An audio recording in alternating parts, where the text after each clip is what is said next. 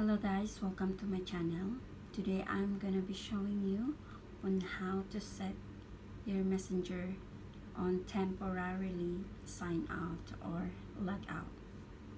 A lot of people asking how can I manage my messenger, or how can I temporarily stop my messenger running on my phone. What they are doing is they deleting the application and reinstall it. So let's start it. This is my messenger, so I'm gonna be showing you a lot of pop-ups here, and I don't really want it, and it's very annoying to me. So what I will do is I'll go to the setting.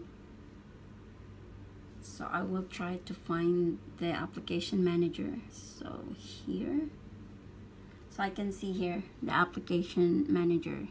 So guys, just to inform you, this only will works in the Android. So I don't know the iPhone on how the way they do this. So since we are here in application manager, just click the application manager and find the messenger application.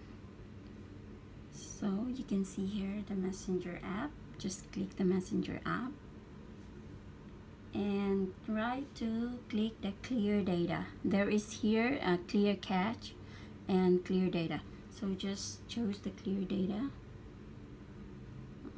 Okay, and then you go back to the menu.